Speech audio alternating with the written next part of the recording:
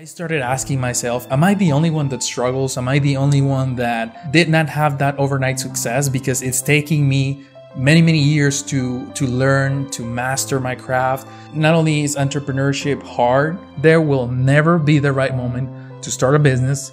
There will never be a right moment to quit your job and go entrepreneurship full time. In my case, to me, going after the money, it's like, for me, it was like running in circles. Because one of the biggest fears that we have is, what is everybody going to think about me?